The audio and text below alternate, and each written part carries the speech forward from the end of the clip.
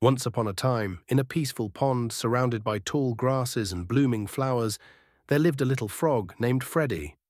Freddie wasn't always a frog, though. He had a very special journey ahead of him. Let me tell you the story of Freddie's life cycle.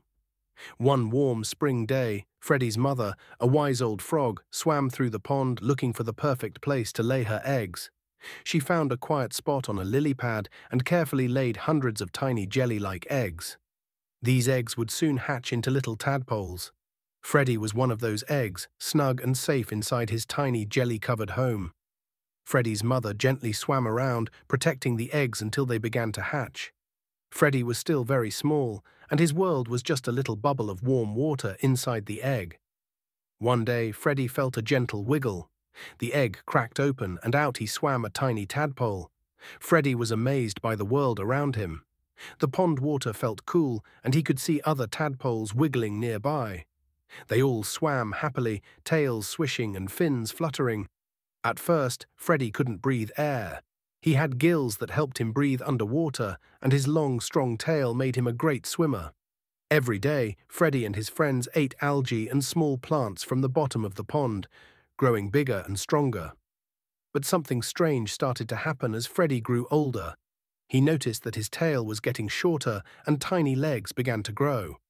"What's happening to me?" Freddie wondered. His tail shrank more and tiny legs grew stronger with each passing day. One sunny day, Freddie felt something wonderful happen. His tail disappeared. He now had two strong hind legs, a pair of front legs, and a shiny, smooth body. Freddie was a little frog now, though still small and young.